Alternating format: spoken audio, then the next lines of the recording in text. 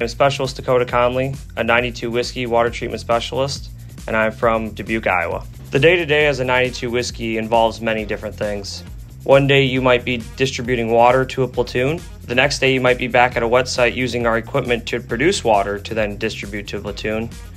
And then later on a day you may be at a weapons range doing weapons qualification, because at the end of the day we're all soldiers and we have to do our weapons qualification.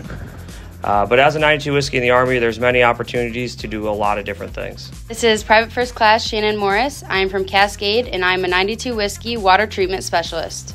92 Whiskey AIT training consists of 12 weeks of hands-on training, starting in the classroom, learning the basics such as water quality analysis, continued with subcategories of learning the equipment needed for 92 Whiskey, which is the ROPU, LWP, TWIPS, and storing and distributing water. This is the most important MOS because you can't fight without water.